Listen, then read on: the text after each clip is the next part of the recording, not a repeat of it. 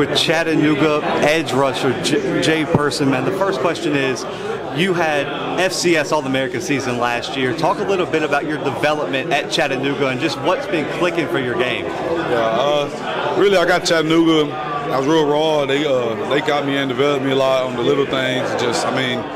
Really just the technique-wise of football. And I mean, it's helped me out a long way.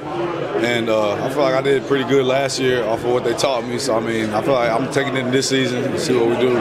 From true freshman year till now, what do you feel like is the single biggest development in your game? I say my rush, like I said, the technique on it was. I mean, before I was kind of just go. But now they done developed with me. They work with my hands, the footwork, and everything like that.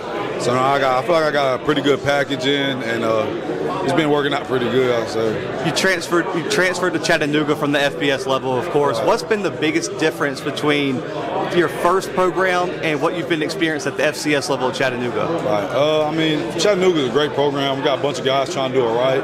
Obviously, FBS is a little bit bigger, so I mean, it's a little bit more bigger facilities. But I mean, we got great facilities there in Chattanooga. But I mean, we got a good team. Everybody trying to do the right thing. I mean, it's pretty good. I like it.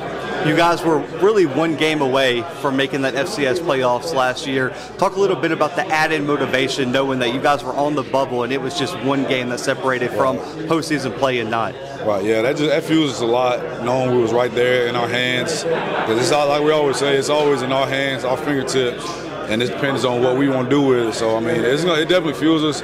Worked hard this offseason and everything. We're going to take it into the fall. Chattanooga has a history of sending guys to the Senior Bowl, getting opportunities at the next level. What would it mean for you, looking at your overall journey, to hear your name called in the NFL draft and have that opportunity? Wow. Oh, yeah, man. I mean, it'd be a blessing, really. Because, I mean, a lot of people don't get that opportunity. They only get close to that opportunity. So, I mean, it'd be a big blessing to me and my family, my teammates, coaches. I mean, I can't do nothing really but thank God. Looking at the defense, you have yourself, Ben's back, of course, at defensive tackle, Cam's back at corner, you got Ruben at safety, you guys bring in Clay Fields, who's an All-American candidate. Right. What's the ceiling for this defense from what you've seen throughout spring? Yeah, I mean, we got a real high standard. We always have for our defense. But now, even with the new guys coming in, we got some dogs coming in. So, I mean, they came in and they fit in real good. So, I mean, the ceiling is, the sky's the limit with this defense, really. I tell them all the time. So, I mean, we're just going to have to stay together, come together good in camp, and see what we do here coming up this fall. You were an FCS All-American. You had the SoCon Defensive Player of the Year. You were preseason Player of the Year this year. What's next for you, man? What are your personal goals for 2023? 2023, just finish, man, honestly. Obviously, we want to get the All-American deal, Defensive Player of the Year again, everything. But I want my team, I want us to get to the SoCon, everything like that.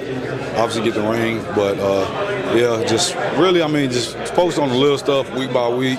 That's usually, people get ahead of themselves, start thinking the next week and week after next. So I think we just stay on the week we're on, we'll be all right. Your go-to pass rush move, man. You got to get to the quarterback on this play. What you pulling out of the bag? Woo! It depends. I like the double swipe a lot and long arm. Long arm is probably one of my favorites, but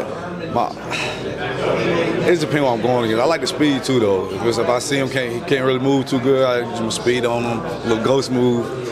What's the go-to sack celebration? I don't know. I usually get up to a flex and do the little.